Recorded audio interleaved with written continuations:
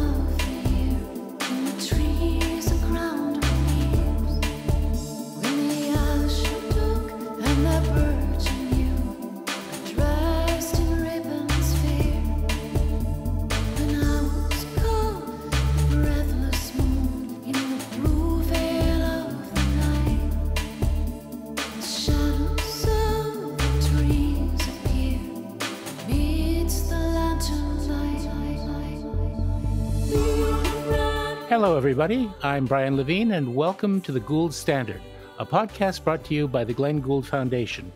And we're here once again bringing you conversations with some of the most remarkable people from all across the world of the arts. If music, novels, poetry, film, visual art, theater, and multimedia creations are what turn your frown upside down and direct your feet to the sunny side of the street, well then, you've come to the right place, my friends.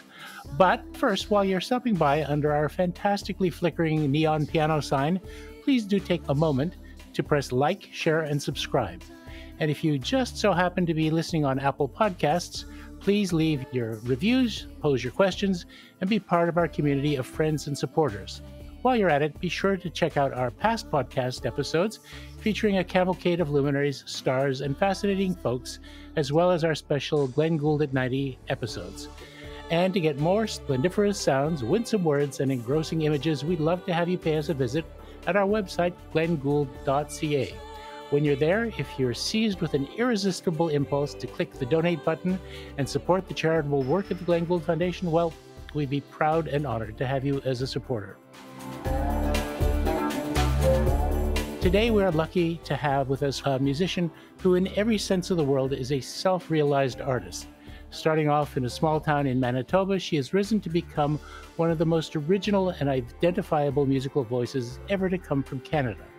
I'm speaking of Loreena McKennitt, a musician who is sometimes classified as a Celtic musician, a folk musician, a New Age artist, or a leading figure in the world music movement. But in point of fact, she is all of those things and none, because her art is something completely original and self-created, with her fusion of music and verses, travel, research, literary sources, and channeling of an immense diversity of cultural traditions. Along the way, she's become an international touring sensation and has meticulously crafted self-produced albums, 17 of them, in fact, many of them live recordings, and each one of them a breathtaking original musical statement, which collectively have sold over 14 million copies worldwide. We're absolutely thrilled and delighted to have had Loreena join us as a juror for the 14th Glenn Gould Prize, where she took part in selecting Gustavo Dudamel as our newest laureate, and we're equally happy to have Loreena joining us today. Loreena, thanks so much for being with us. It's a great pleasure. Loreena, there's a word that I've already used a few times, and I think I'm going to be using it quite a few more throughout the conversation, and that's self, because you have maintained such artistic control over your career path and your work. You're self-produced, self-managed. You've created your own record label all by yourself, Quinlan Road. And if I'm not mistaken, you're involved in the design and presentation of your album art. In fact, I don't think it's an exaggeration to say that you are self-invented. Where did this independence and this self-reliance, there, I said it again, where did that come from? Well, I think it actually comes from my rural roots in southern Manitoba, where I grew up, particularly connected to a farming community. And there's a lot of self sustainability that in the mindset of rural people, I think.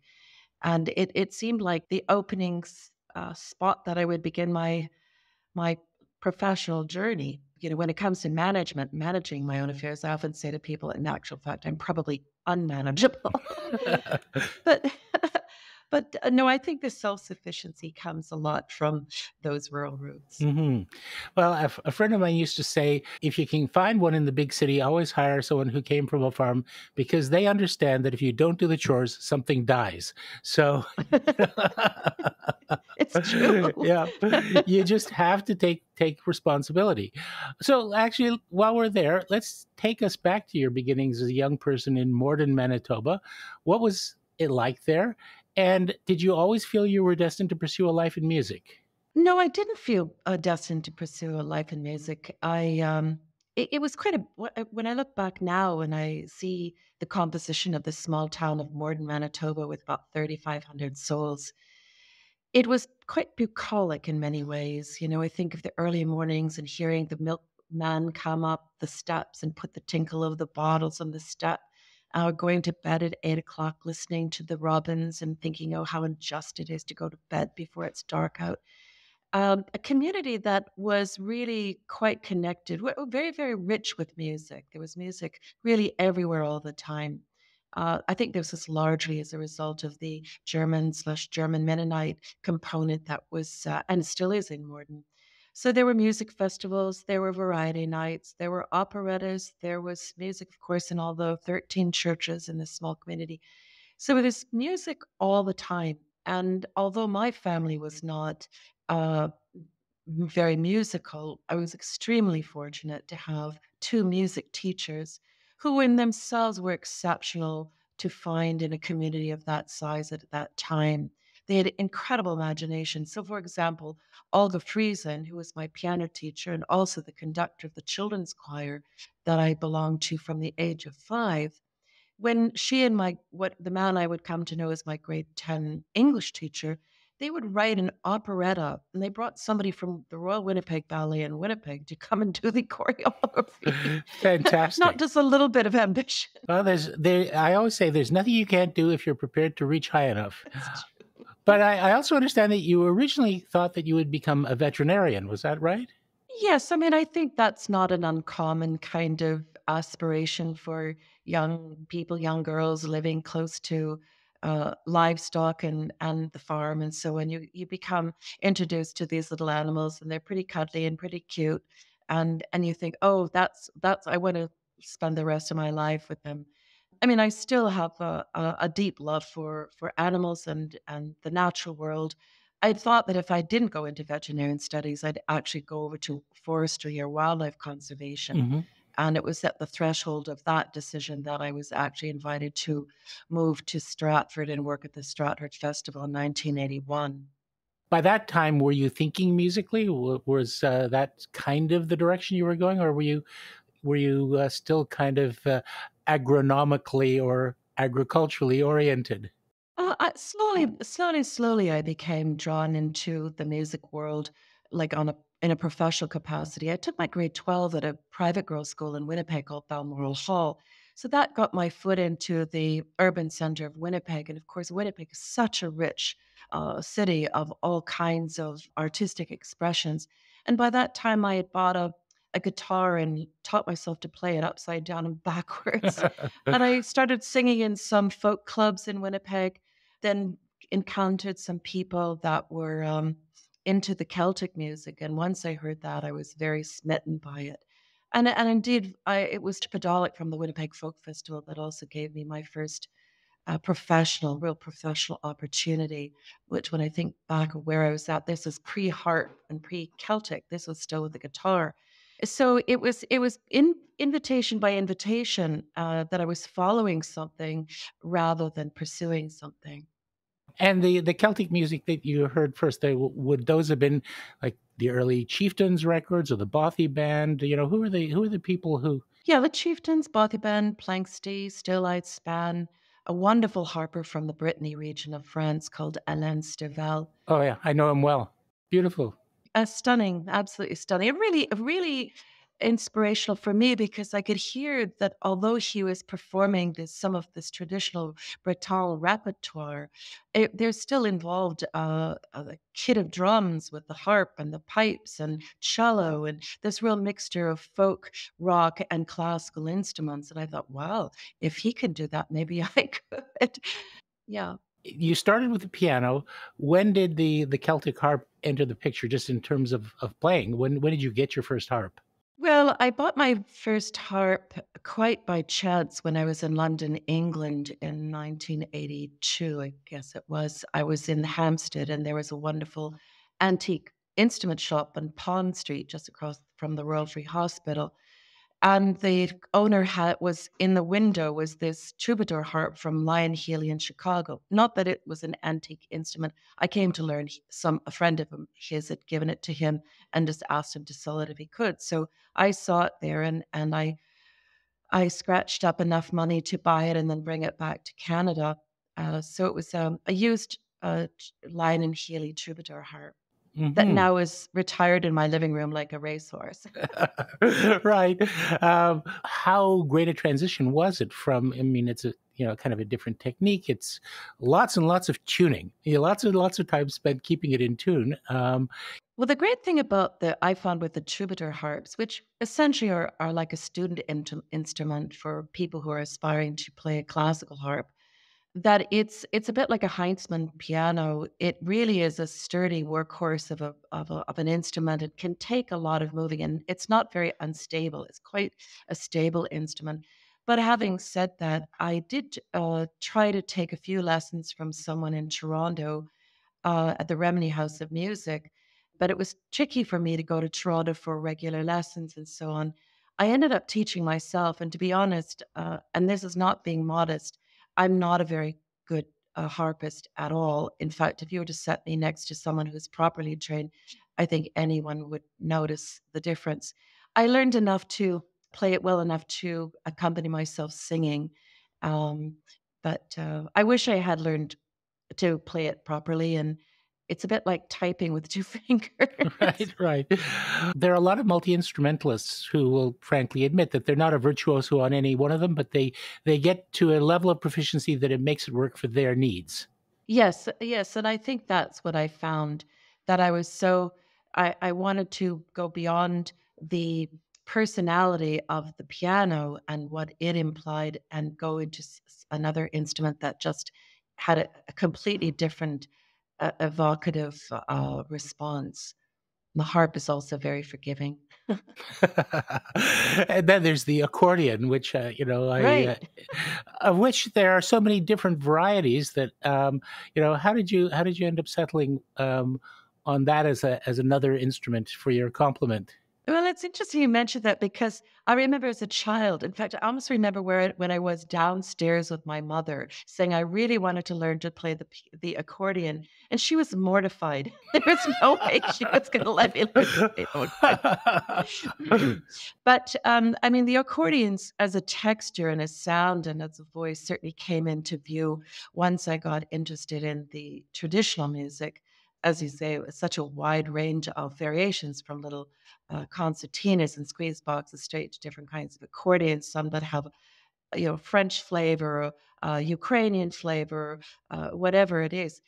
But so I acquired this relatively little accordion to again learned it well enough to be able to impart that texture in the arrangements of whether it's the recordings or the performances that we play. You found your way to Stratford, and you were at the festival in what capacity? As a musician, or doing something else there? Well, I was invited to be part of the chorus of HMS Pinafore in 1981, which was at the Avon Theatre. The next year, John Hirsch asked me to sing the part of Ceres in The Tempest, which he was directing. But also, I had done an acting audition for them, and he asked me to study the understudy part for Portia in Julius Caesar Huh. and Raina in Arms and the Man, and actually went on to do the understudy for Portia in Julius Caesar. Actually, the night that Jack Medley literally got stabbed at Caesar. It was quite an eventful year. The next year, I was asked to compose music for a one-man performance on William Blake that Douglas Campbell was performing. And the last year, in 1984, I was asked to compose and perform live music for Two Gentlemen of Verona. And of course, Douglas Campbell ended up having a role in your first album, Elemental, from that Yes. Blake program. And I was just listening to it again the other night, and what an extraordinary voice, and what a resonance.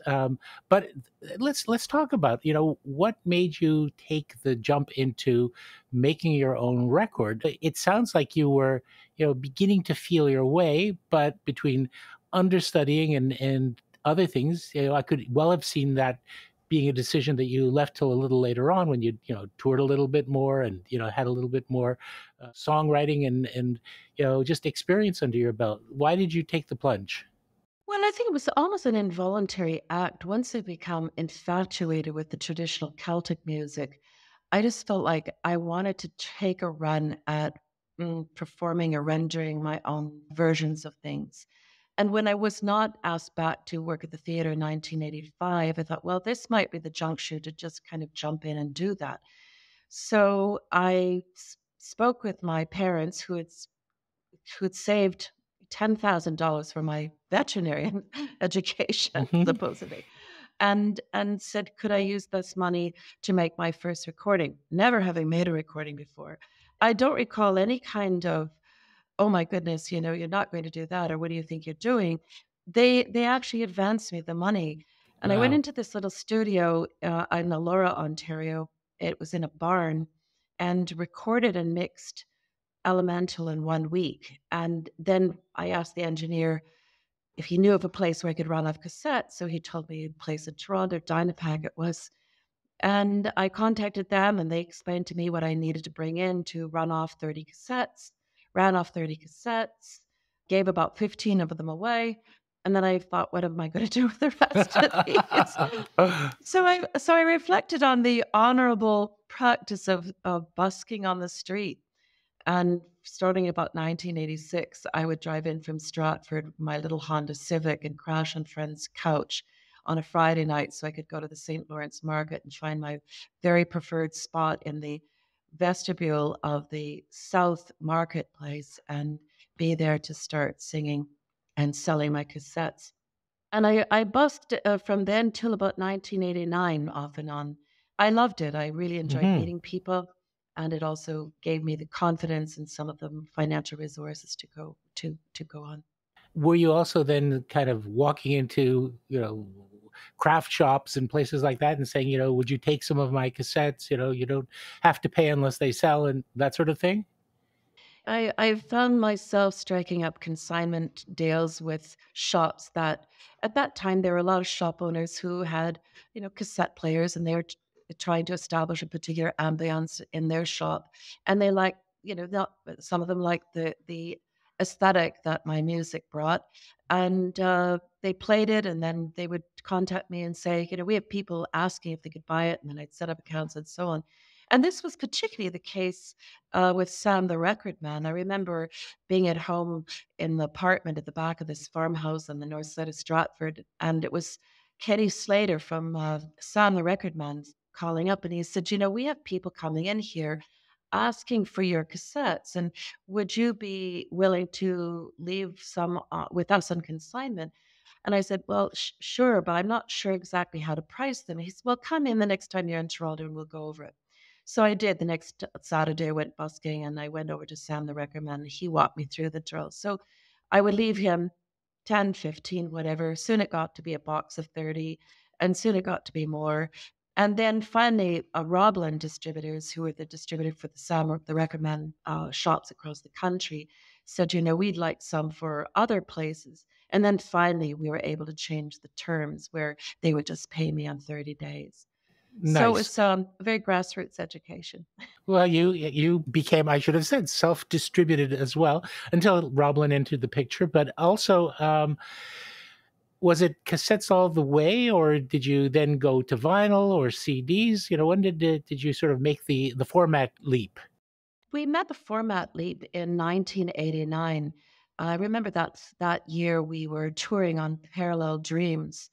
In 1988, I had actually been approached by Polygram to do an artist development project. They've put up to, I think, $10,000 for me to go into the studio, record 4 tunes, and they would then see whether or not they wanted to sign me. So in the fall of 88, we did that exercise. I went to Montreal to meet the folks at Polygram in January. And after they had listened to the tape, and they said, well, we like what you're doing, but we're not actually quite sure what to do with it. So we're not going to sign you. And I said, no problem. I was going to release my third recording this year anyway. So I would like to buy back the tape, these tracks that we just recorded. And they looked at me and they kind of smiled and said, okay, well, you go and speak to Maureen in the finance department down the hall. So I went down to Maureen finance department. I said, I'd like to buy back the tape. I can't afford $10,000 right now, but could I buy it back in installments? Which she agreed to. So, in $2,000 increments, I bought that tape back and then went on to release Parallel Dreams in the fall of '89. And I'd also built a 30-date concert tour at that time. But there clearly was a demand at that time also for CDs. And so I went to the plant in Quebec. I think Drummondville was the plant that I was working with, and did the quality control. And went to the Bank of Montreal in Stratford and said, could I get a little loan just to bridge me over this, because of all the money in the investment of the recording and now switching over to this format and so on. And they said, no. So I carried on and bit my teeth. And in fact, after that tour in the fall of '89, that was the last time I went back to the market in Toronto. Even though we'd been touring in little halls, I went back there just so I could earn enough money to pay off all of that stuff. And that was it. So by 1990, when the record companies had various reps, they would be going into the shops and shooting the breeze with the shop owners or the floor folks. And they were saying, well, what's happening? And clearly they would start to say, well, we're actually selling a fair number of these Loreena McKennitt recordings or CDs and tapes. You might want to consider looking at her. So in 1990, there was a kind of record company scrum. And it was really only the Warner Music Canada that was prepared to recognize that by 1990, I developed the capacity not only to finance my recordings, to finance and run my own tours and develop a mailing list. And I was actually by that time making a pretty good living. I actually didn't need a record company. So they recognized what I was able to bring to the table, and we were able to strike a very unusual deal in the record business here. It's called the Loreena McKennitt deal. Well, yeah, I want to talk about that. But before we move from those earliest days, I just want to say, and I'm sure you won't remember it, but I met you at Dynapack when you were in to pick up some cassettes, probably around 1987 or 1988. Yeah, I think probably, it was your third. You gave me a copy of Elemental on a cassette. And I was thinking, oh my goodness, I was actually looking for financing for my record label. We'd already started. But I was looking for some additional financing. And someone said, and I can't remember the name of the gentleman who owned Dynapack, but he was very nice. And he spent about an hour with me. That didn't lead to anything. But he said, I was talking about how our label was very interested in capturing live acoustics in a faithful way. And he said, you should meet this young woman. She's incredible. She's recording in churches in Ireland. And, she's got this great harp. And, and in fact, she's coming in to pick up a load of cassettes. Maybe we can run into her. And she introduced us. So I always remember that. And I may still have that copy you gave me of Elemental. Oh, for goodness sake. Yeah. So I don't have a cassette player anymore, but I probably have the tape. Yes, you developed a reputation, speaking about the Loreena McKennitt deal, of being a very savvy and also very determined. I'm not going to say tough, but very determined negotiator when it came to your dealings with, let's say, larger entities like record companies and, I'm going to guess, companies that book tours and so on and so forth. I mean, I think I would like to say that I was or am that smart or experienced, but in actual fact, I was extraordinarily lucky to acquire a lawyer Graham Henderson, who was married to Margaret Timmins from the Cowboy Junkies. And Graham was a very, very interesting and out of the box kind of lawyer. And he, along with another person who was not a lawyer but had a lot of business experience from Winnipeg, they said, you have to recognize that what you've done here over the past 5 years, from 85 to 90, is you've developed the financial capacity to finance your own recording. So you don't have to go to the bank of Warner, or Sony, or Universal, or anybody to borrow that money. You've got that money. And you've also developed the capacity to finance your own tours. I mean, no other artist had come along that had that they had their artistic ability, but they hadn't built this foundation. So that demanded a different kind of negotiation. And I would say that the end product was much closer to a partnership than often is the case, where an artist is one raw resource in a array of individuals and talents that go into making a recording. Effectively, you escaped the recoupment trap, I'm guessing. Yeah, I call it the cross between the loan shark business and an abattoir. Yeah. I think of it more as indentured servitude, but it's yes. Okay. Yeah, and it's very interesting. Now let's get away from the business side and the career trajectory and talk about your musical evolution, because it's really fascinating to chart the growth of your personality. I mean, there are elements of I would call the originality that is distinctively Lorena, as far back as the first album. But from album to album, I sense, a growing confidence, a growing exploratory impulse to, add instruments from different traditions that aren't strictly, what people associate with Celtic. I mean, it's not all borons and penny whistles at that point. Yeah.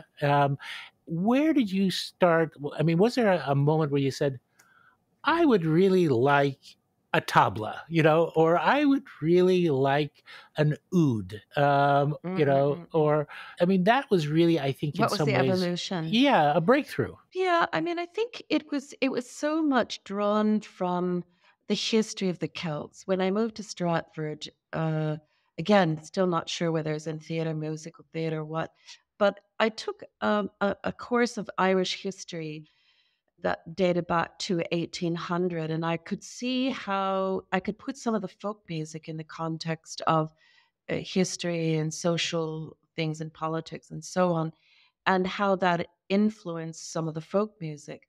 Then in 1991, I guess it was, that I attended an exhibition in Venice that was the most extensive exhibition ever assembled on the Celts, and from which there were a number of artifacts that came from the former Soviet bloc countries that had never been seen or assembled before. And I realized, through the catalog with the essays and the maps and all this stuff, how, I mean, the Celts were this vast collection of tribes that had fanned out across Europe and into Asia Minor, dated back to 500 BC. So once I saw the trajectory of the history of the Celts, I thought, wow. And I developed a real passion for travel writing. And I could see how much I enjoyed, and I was learning about history and geography and all kinds of things through the vehicle of travel writing.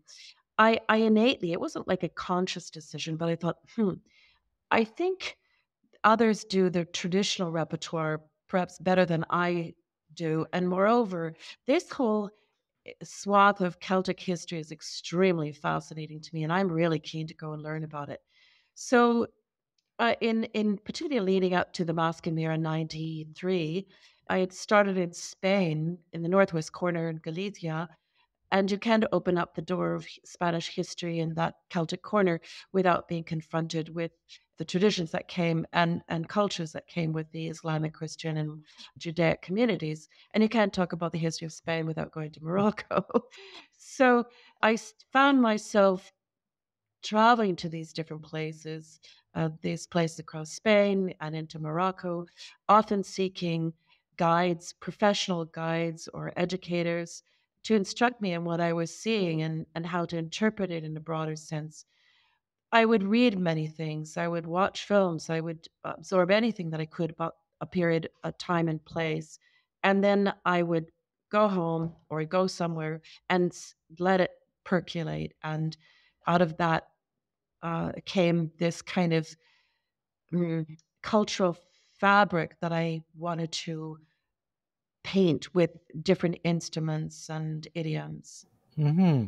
For those of our listeners who, when they hear the word Celtic or Celtic music, they really have this image of the ethnologists refer to them as the insular Celts, the Celts of the British Isles, and maybe spilling over into northern France, the Breton region. But it really is a gigantic geographical area that they encompass. And Yeah. because there were so many different tribes who were really Mm. joined by mostly the root language, the core language elements, it really is license for you to put together a musical smorgasbord that really Yes, yes. unites all kinds of influences, which I have to say you've done so seamlessly, so gracefully. One thing that one never senses is, even though I may be listening to an Irish small pipe along with an oud or a lyra from the Islamic parts of the world, they feel like they belong together. They feel like Mm. they're somehow in a family when you weave them into a musical whole. Yes, and the great thing about the success of the visit in 1991, it then gave me the financial wherewithal to take things to another level. So not only was I starting to travel and research like travelers and researchers of old, I would find myself at a second home at Peter Gabriel's studio in Wiltshire in England at Real World Studios. And of course, Peter, his real world label and WOMAD, he's lived with all this multicultural influence in musicians. So when we're there and I'd be working and I say, well, I need a lira player. I need a tabla player, whatever it is. We just go to the office and say, who do you have? Who can we contact? Right. We dialed up the wonderful group Fretwork from London, this beautiful viol group to come and play. So that was so exciting to have the financial wherewithal to now start painting those arrangements in this kind of way. But I'm a very inexperienced and feel it as I go along kind of creator, producer. I don't go into the studio often with all the music written or the lyrics all written or fully conceived. It's nerve-wracking to a degree, but I now understand that's the way I am or the way it's got to be. I do remember when we were working on the Book of Secrets in 97, the spring of 97, and I hadn't finished writing all the material, including the mummers dance. Hmm. And the big room at the Real World has some sub rooms for isolation purposes all around the periphery of the big room. And I had tucked my writing set up in one of these rooms, and I was working on some of the core elements of the mummers dance. I said to Hugh Marsh, the wonderful violinist that I work with, to come in and just give me his feedback. And I played a bit for him, and I said, Hugh, do you think I should keep working on this musical idea? And he said, yeah, no, I think you should keep working on it. Hmm. it went on to be my biggest success commercially anyway for Right. the song. Right. So anyway. The Visit was, in fact, kind of a breakout album for you. It had, I think, about 1.4, 1.5 million in sales, and presumably opened the door for more extensive touring, bigger and Mhm. better venues, and of course, record labels, when they're distributing you and see good sales, then they want to invest more because they think they can take the next one to the next level and the next level. So I can see how being prepared to take that step of weaving the influences together, was really not only a great musical formula, but also a great career move. Yes, I mean I could see that I've resisted creating for what I would call commercial purposes. I've tried to be true to whatever my creative identity is. But having said that, there's no question, particularly once we started getting into Eastern Europe and some of the Greek and Turkish instruments and idioms, that they just hearing their musical instrument voices in an arrangement, all of a sudden really connected with them. And so, I mean, my career in Turkey, which is considerable, got started actually in 1995 with a five-piece, what do they call it, EP that was of Christmas songs, Hmm. Good King Wenceslas and God Rest Ye Merry Gentlemen and so on. But I brought more of the Middle Eastern instruments and arrangements to those pieces, trying to bring the East back to Christmas. Right, right. And we got this call from the promoter of the Istanbul Jazz Festival saying, we'd like you to come and do a concert. And I thought they had made a terrible mistake.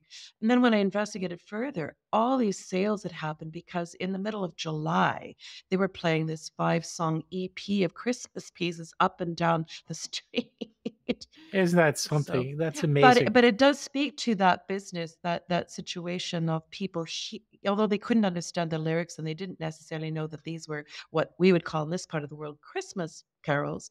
It was something that really spoke to them. One of the things that I really admire and love about your music making is that while you still are true enough to that Scottish Irish tradition of incorporating some really great dance numbers that really kick up the heels, you also have never fallen prey to sort of what I think of as a predisposition in pop and rock music, which is, emotion is equated to volume. The louder it is, the more emotional it is. And you have always managed to recognize the emotional intensity of a whisper, of an intimate moment. And I think that in many ways, those for me are some of the highlights of your albums. Is that something that you've given some conscious thought to? There's an inner quality and a stillness that I think is very compelling in your music. I mean, when I think of that comment, I think actually going back to my childhood in Morden, Manitoba, and working with that choir, that Olga Friesen's choir, and she was extraordinarily talented as a choir conductor. And our choir used to compete with the Winnipeg Mennonite Children Choir and come quite close. But what I was introduced to at the age of 5 was dynamics and the concept or the feeling of intimacy and the power of that, the power of intimacy. So through the dynamics of how she was shaping and conducting our choral music. Sometimes even when we were doing recitations in the festivals as a class, we'd have Mhm. memorize a poem and the teacher would be saying, and now come down right to the left. And so I was raised with this sensibility. So it wasn't something I had to intellectually figure out and calculately do. It was Mhm. something I was really raised with. You had it internalized it from an early era that was just Yeah. part of your natural musical and emotional vocabulary. Yes, as a result of being exposed to these teachers Hmm. that were really creating, were performing, putting us as singers through that. Another, I think really distinctive feature in your work is your embrace of literary sources. I mean, not in all, but in quite a few of your most successful songs, Tennyson and Yeats and Shakespeare and so on. I suppose there's a certain risk that people will think that, you're awfully la-di-da and a bit on the highbrow side, but it, of course, doesn't come across that way at all. Lady of Shalott is, really a wonderful romantic ballad when you come down to it. How do you go about finding a text or deciding that a text speaks to you? What is it that makes you? I mean, there's obviously a certain romanticism in some of it, but Shakespeare isn't exactly a romantic, and Yeats is some way is a kind of a post-romantic. Where do you find your moments of deciding to choose a text? Well, I think, coming to the point of drawing upon some of the Dead Poets Society for lyrics is as much an act of necessity as it has been of desire from the standpoint. I've never really felt that my lyric writing was the strongest thing I did. And moreover, I wanted to draw upon other authors whose works, well, first of all, met a kind of they had a strong imagery in the tale, an aesthetic as well. So there's not just the tale, but the aesthetic of it all. of course, very practical things is like, are the words singable? And they can even, You're and right. the phrases kind of, I think it goes back to your comment of the smorgasbord, Mm-hmm. of having this smorgasbord, this unpredictability of what people are going to experience and where it's going to come from. With the Lady of Shalott, I chose that as a poem that had a tangential kind of Celtic connection. But I also think that those early years at the Festival Theatre, and then also in the 80s, I was working on some films at the National Film Board, that I came to appreciate and understand the role of playing a supporting role to something else. So when I found any poems, I say, okay, I don't want to take them over. I want to find a way to find a musical complement to the lyrics that make it speak perhaps in a way or more widely than it does just a spoken word. Mm-hmm. When I think of the Highwaymen, for example, how I've got tapes and tapes and tapes of that, trying to track that down, and that was studying, let's say, the rhythmic pattern of trying to emulate the motion of the horse, which we played that drum with a boron, which had this kind of lilt. But when the story comes along to the military coming into view, the rhythm squares away quite tightly to a military kind of rhythm. And so between the choice of things as well as how it's all this trying to create the imagery Mm-hmm. of something. And with Shakespeare, it's hard to find anyone more poignant and sophisticated as that. And having worked at the Stratford Festival Theatre, it was Mm-hmm. very much in my blood. Right. Very much so. You are one of the three most celebrated Stratford associated musicians, I could say. I include Glenn Gould as one because he was the music director at the Stratford Festival in the early 60s. And the third one we don't need to mention. I just passed his star on the street in front of the Avon today. Yes, bless him. I believe you. Anyway, the branching off into live albums, that's something that's a kind of a different process. And some of those have also resulted in extraordinary videos. For a plug, one of my favorites, which is Nights at the Alhambra. What an extraordinary event it captures, and how beautifully produced. First of all, how hard is it to get in to actually do a live performance at the Alhambra?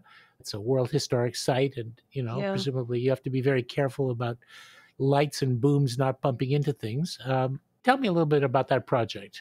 Yes, I mean, Spain was the first international territory that really took off for me in 91. The Visit was released in the fall of 91 in Canada and in some other international territories, including Spain. But January of 92, that record had taken off so fast that we were able to do a 13-date tour, including the Pala de Musicae in Barcelona. Spain has been a very strong territory from almost the get-go.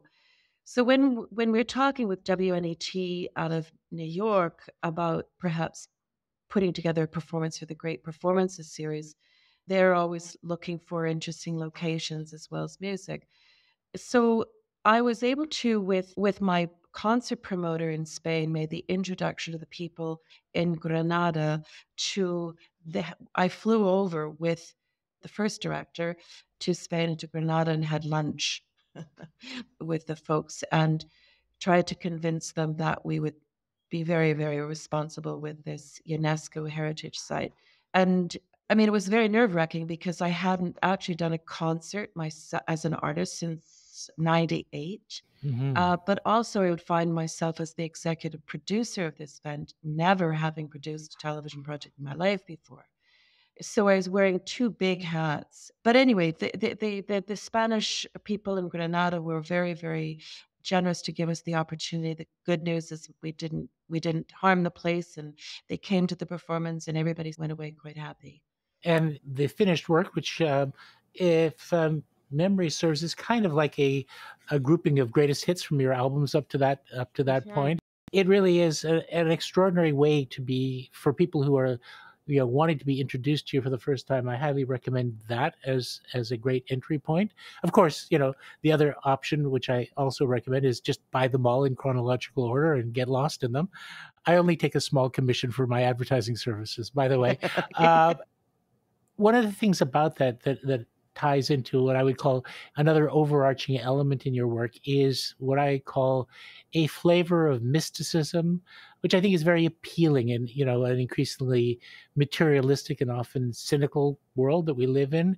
That joining together of, what I would say a Celtic appreciation of the earth and animal spirits, and also a sense of timelessness, that there are attributes in your work that seem to reach back into time immemorial and yet still have a very contemporary flavor. Are these things that you consciously try to weave into your work, or are they just sort of there in your psyche? I think both. I've used the history of the Celts as almost as a self-educational tool, and I've been fascinated to bring forward elements of other cultures and other times, and see if they can be expressed with some contemporary relevance, perhaps. And those are themes that I'm very interested in, and so it stands to follow that they would be expressed in my music for sure. Yeah. Along this path of developing, sometimes it seems from the way you've described it, even spontaneously in the studio, a role for instruments that for the average, let's say, Western listener are going to be new and unfamiliar. Did you have any discoveries that, oh my God, where's that instrument been all my life? What an extraordinary sound. I just have to keep using that.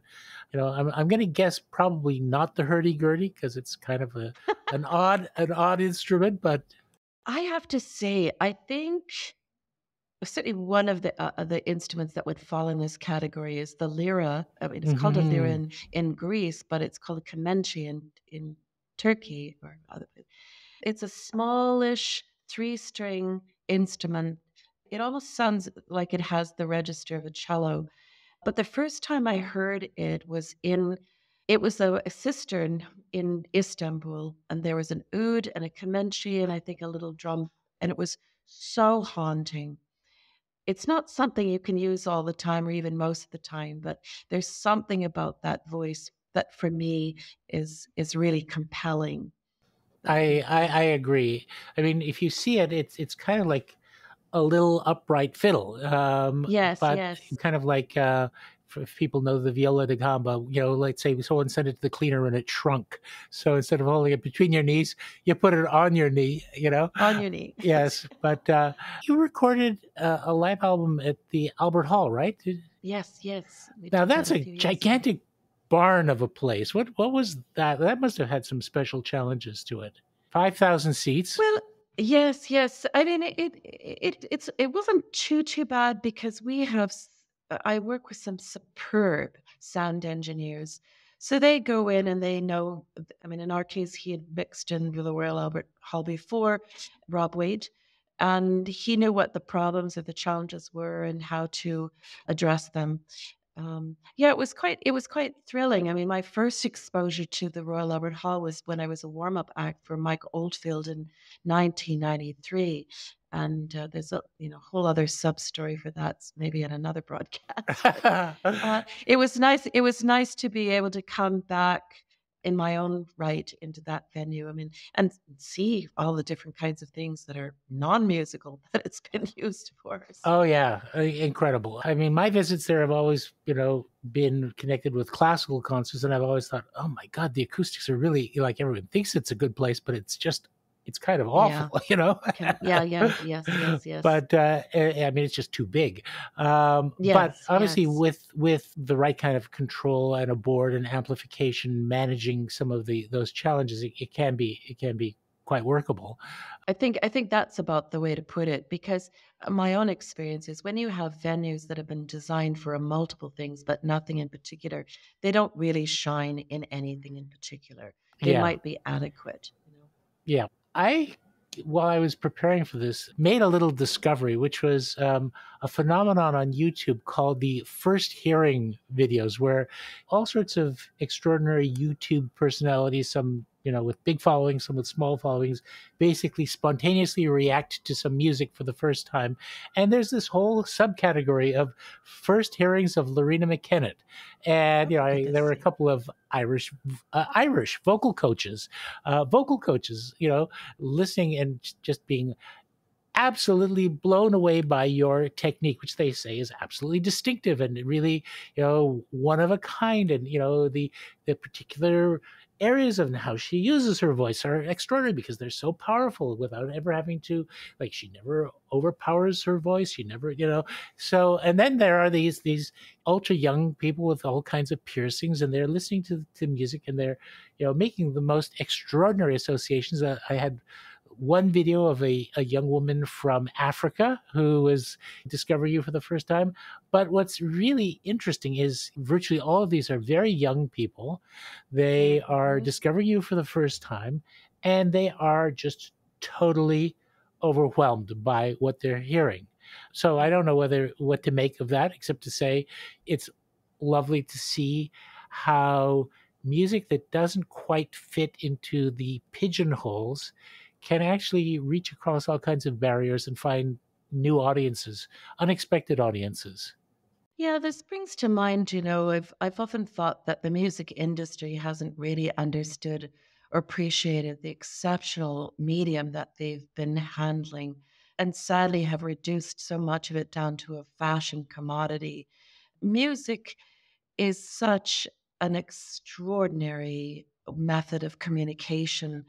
And I think it has so much more possibility and meaning in people's lives than what the infrastructure of the business side has led us all to. I think there's been some positive sides of the digital era, allowing people to hear such a broad cross section of things. But I Mhm. mean, also, I could wane for a long time about the detrimental sides. No, I think it speaks to the fact that music can be incredibly universal. And for me, probably one of the most important aspects of my relationship with the music that I create. In the Sufi world, they talk about polishing the mirror of your soul, and that there's something transparent that is so directly connected from your own heartbeat to somebody else's heartbeat. And I know that as a performer, as an artist, I'm constantly working towards that end. Am I just being a technician and singing a song, or am I going across that barrier to a place which is where you're so much closer to someone else's soul? And for me, that's a central part of what I try to do. And it, I think, is in many ways something that, as music has become more and more commercialized and has become more and more almost a formulaic synthetic product, we lose the essence of music. You keep to the essence of music. You're always searching for that moment where one heart can beat in sympathy to another, and find those moments. And it's great to see that if you also strip out the other insidious element, which is presumption, Mhm, prejudice, and mhm. categorization. If you just basically say, here's a piece of music, I don't care what you think of it, what you compare it to, whether it fits into your idea of this thing or that thing, just listen to it. And Yeah. if it works, it works. Well, this was for me one of the issues that I had to broker relatively early on, particularly after the visit was released. Is that what bin do you? I remember Ken Slater back at Sam the Recommend. Well, what bin does it go in the folk, Yes. the new age, or what part of it? And that you can be ghettoized, and people can be steered away from something that in actual fact they might want. I mean, I remember it was so extreme that I remember, I think it was once I got with Warner Brothers in the United States, and it was listed as as new age music. Well, I didn't want it listed as new age music. I felt that what I did was different than that. And I remember rating the head of Billboard because I was constantly at, a higher part of the new age chart. And I just said, I don't want to be on that chart. Just take me Put me somewhere down. else. And I remember everybody scratching their head saying, why? What is Yeah, she doing? And why is she doing that? you're charting, darn it. I mean, you should be happy. You're charting, you know, and ultimately, well, this takes me back to what I was saying at the beginning. What you really needed was the Lorena chart because, Right. or, and again, this is, you know, where being a shrewd business person, you say to Sam, well, I want to be in 5 different bins, so you're going to have to take 5 Yeah. times as much product. Well, a number of the smaller retails got that in spades. And I remember one little shop in Tucson, Arizona. He had a listening post before anybody had listening posts. And you walked out buying Enya, he'd be saying, well, have you heard of Loreena McKennitt and so on.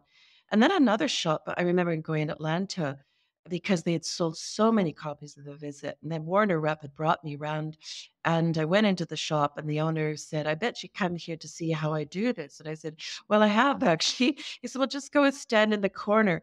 So I stood in the corner and a woman walked in. He put on The Visit, but he didn't start at the beginning. He went straight to the Lady of Shalott for a long 12 minutes. And always she browsed around. And then she went up to the corner counter and she said, what is that playing? And he said, well, it's an artist called Loreena McKennitt and it's a piece called The Lady of Shalott. So I really like that. Oh, I think I'll get a copy of that. And so she bought it and she left and he said that's how he did it. So there were smaller retailers who had built all that wonderful fabric of relationship with their customer. And there's no question my career in those early days was built through a lot of those kind of relationships. It wasn't just the art itself, but it was also the people who were making these vital connections. And it is so much the opportunity to have a chance encounter. I have a kind of a contrary story. It was a Tower Record, actually one of the biggest Tower Record stores. The manager of the Tower Record classical department on Sunset Strip in Los Angeles, and he came up to me at a conference and he said, "I love such and such a record." And I said, "Why?" He said, "Because it's so spiky." It was very contemporary avant-garde music. It's so spiky and awful that when I start to feel claustrophobic, I can scare people out of the department with it.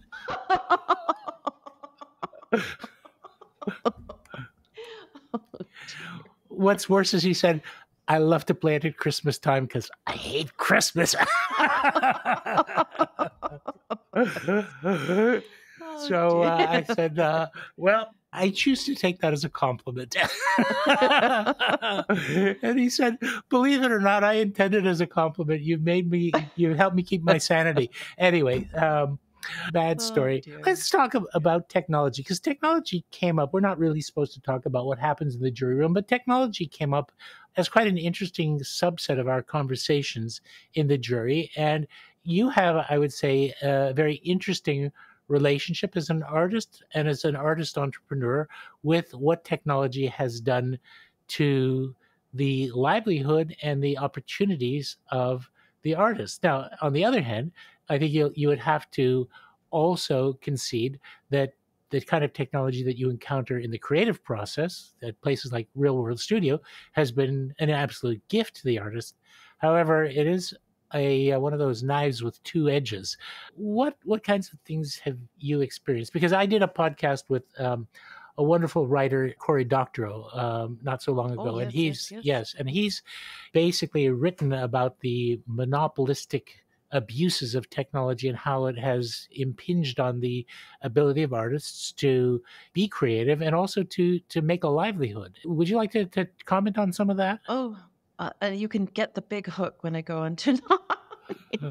Now go ahead. Well, I think I do. I think because I've built and run my own little business all these years, it's given me a real intimacy with what's happened here.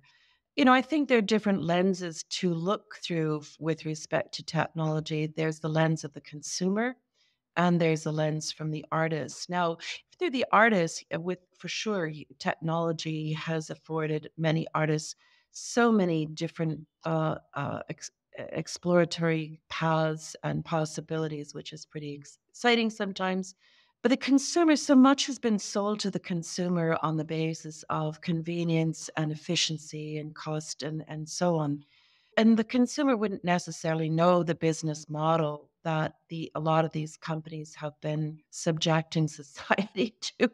They kind of lured them to believe that everything was free. I mean, I think for me, one of the biggest shocking moments came when I was confronted with a BitTorrent site not long after the Napster window, and this BitTorrent site, whose business model was frankly just getting eyeballs to the site, and they were selling the real estate around the outer edges of the website to generate money. And this BitTorrent site was facilitating the consumption, as it were, of every title that I had, including the videos.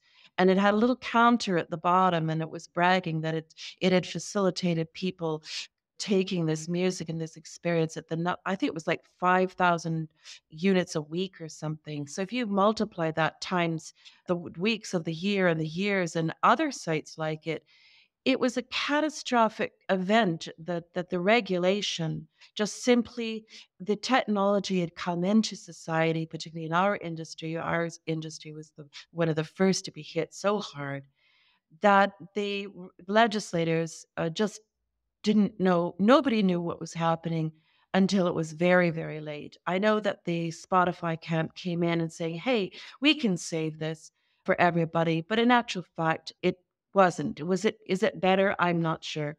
Because just to give you or your listeners a sample, that when we would sell a CD or a vinyl or cassette, as an artist, I would be paid about 25 cents per song. In a streaming model now, and I know that it's evolved a little bit, but it just gives a point of reference. In Spotify, artists might get paid 10 cents per thousand plays.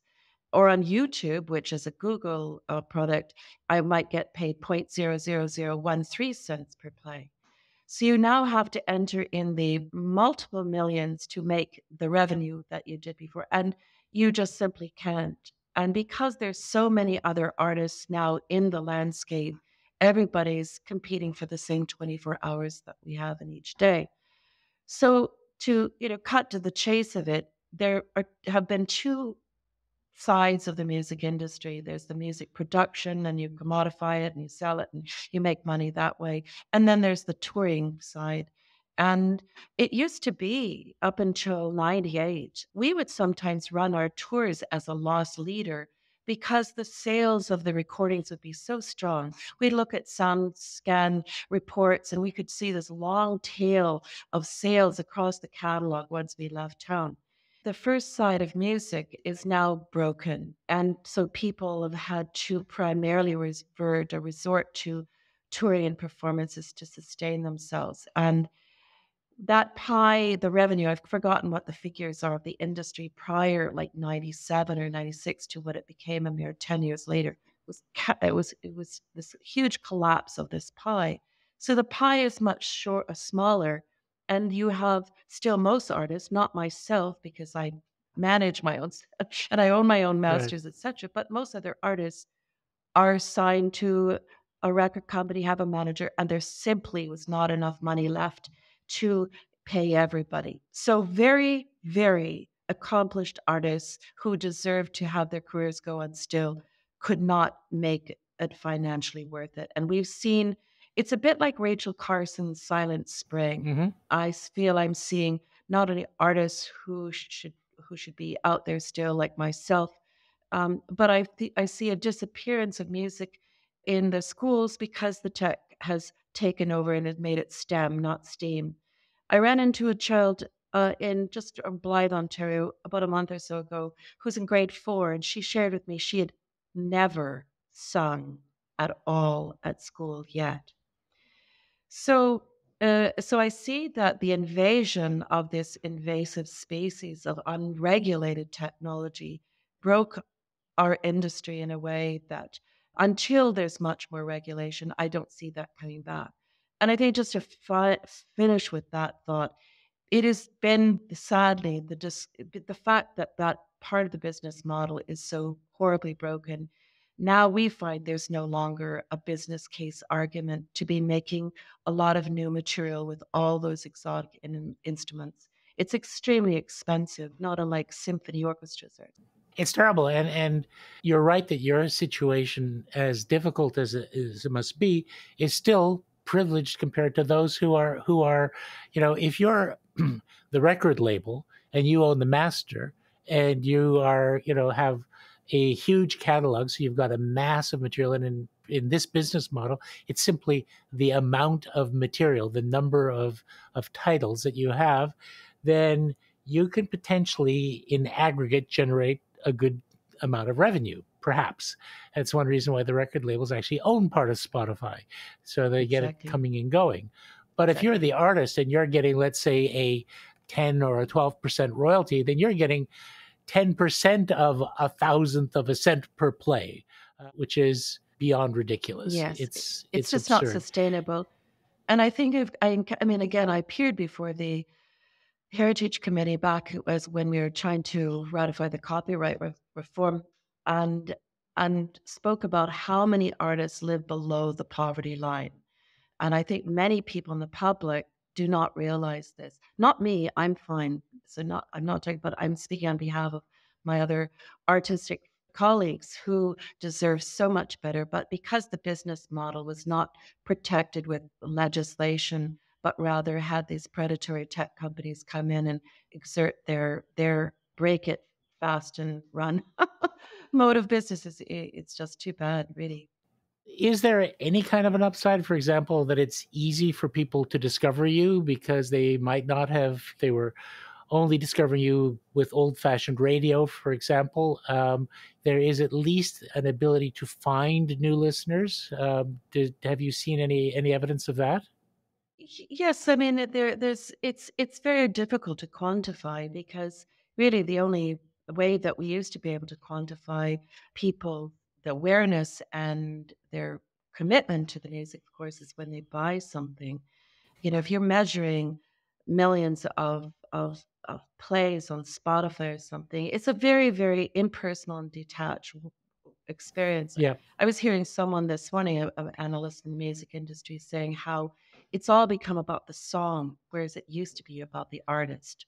Well, and there's one other thing that I really lament, which is the real loss of the concept of the album as an artistic artifact. I mean, I talk to friends and they don't have CD players. I want to give them a CD. They say, "Oh, well, what am I going to do with that thing?" But the fact is that because the Spotify world is a mix and match collection of individual songs, often chosen for you by an algorithm that thinks it knows what you're going to like Yeah, better than you know yourself. yeah. Um, the idea that something that has been crafted as a journey with a beginning, a middle, and an end, a rhythm, a certain sequence of emotions and ideas that takes you from the beginning to a conclusion. Mhm. All of that is kind of gone and replaced by a sort of a randomness. A randomness and an impersonal kind of experience, which is very singular and in a kind of bubble type of way, but you don't have a relationship. You just it's Right. impossible to have a relationship with the material where you're studying, well, oh, that was recorded at Real World or Metalworks or wherever and was produced by this person that you used to be able to follow along. And I don't think this is simply being sort of romantic or something. I think it speaks to a real human need of being known and being recognized. But I think all of that, the value of that kind of human experience has been served up on the altar of convenience and cheap things, things that are Right. inexpensive. And that's back to that consumer lens. I think the consumer feels they're doing just okay, thanks very much. But it's not helpful or good or sustainable if everybody in the equation isn't able to have equity and a balance in this. Well, agree. I mean, there is a fundamental justice issue. There's also a fundamental, this is an ecosystem that will collapse because it can't be sustained. I mean, this is a field that relies on creative new material that is generated by people, by human beings with inspiration and needs, and also the need to pay their rent and buy groceries. And if people are driven out of that field, then ultimately it is going to stagnate and collapse. And it's an exploitation that is based on the fact that the people who are in it not only for the money, but also for dedication, love, and inner need to express. So it keeps them there longer than the business case would normally indicate. They stay longer, they suffer through more, they put up with more, Absolutely. but eventually they don't want to live under a bridge, so No. they end up getting a job in sales. No, there's been a whole middle class of artists that have disappeared. It's either the very, very top, the Taylor Swifts and Justin Biebers type of thing, or there's a more impoverished, lower classes that were very, very accomplished artists in their own right, for sure. But usually people with that before they have families, but they're really, really struggling to make a living. And which, of course, now we're at the doorstep of chatbots. And I think we're now entering something what I call a digital pandemic. I think. Yes, it's boy, we sure Anyways, took a turn for the apocalyptic. Yeah. Let's be cheerful. Absolutely. Let's talk about how hopefully there still is life in live performance and touring with the people who love you, and the ability to construct new material with first of all, there is touring with merch, so there is still a place for the album because people buy albums at concerts. Yes. I don't know what they play them on, but they do buy them. We're finding people may have still be driving a vintage of vehicle that they have CD players in. So we surprisingly have continued to sell a respectable number of CDs, but there's no question that vinyl is on a rising position. And I can't help but think that going back to where we just come from, is that people are now, they've kind of exhausted the digital, impersonal, isolating experience, and they want to get back to something that's tangible and analog, and that there's a richness of what was involved in making this music. Right. So yeah, we're seeing great success in the vinyl, relatively speaking. That is very encouraging. And of course, having started a record label that only ever made CDs, I always said, my partner was an engineer, and he, had some real issues with vinyl. And, I know you've worked with the legendary Bob Ludwig, who clearly, like the grand master, the mystic, ability to coax things out of a plastic surface that, shouldn't be possible, and all the rest of it. But I love just the physical object of an album. The fact that your cover art actually is big enough to actually look like a piece of artwork rather than, something that you have to strain to read, especially when you get to my age. So touring is continuing. Is there a case for developing new whole programs with touring primarily in mind? To the degree that I'm understanding, I mean, we're just about to launch a whole series of dates, but we're actually branding the fall's tour as we did last fall as a Visit Revisited. And then next spring we'll be in Europe doing the same. But then we're back in Europe next summer doing probably a branding of the Mask and Mirror.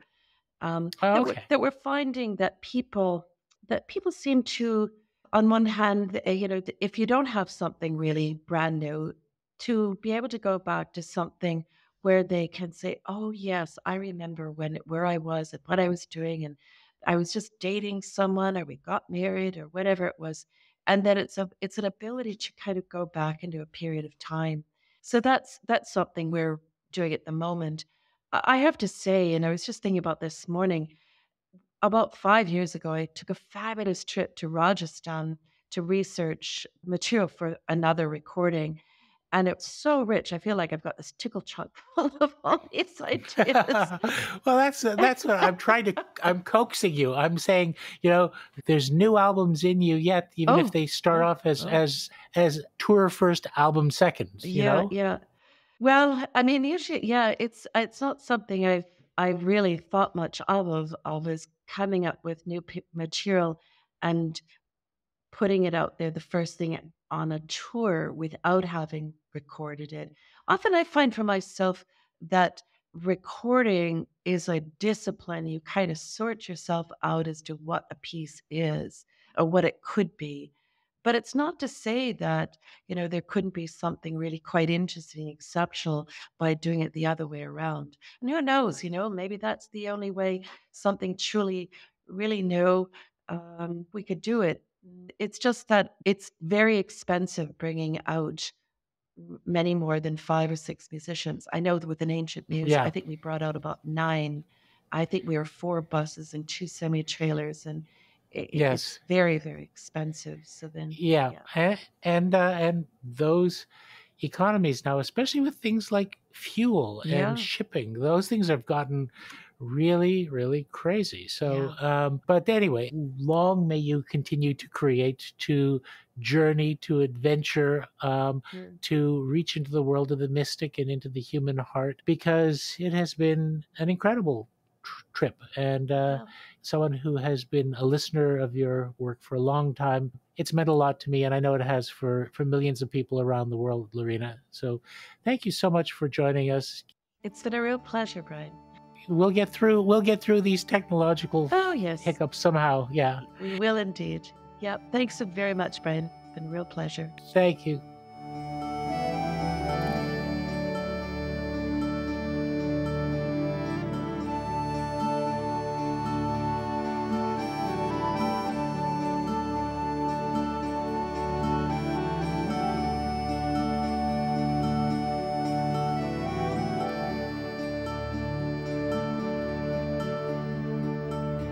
The side the river lay, long fields of barley and of rye that clothe the world beneath the sky.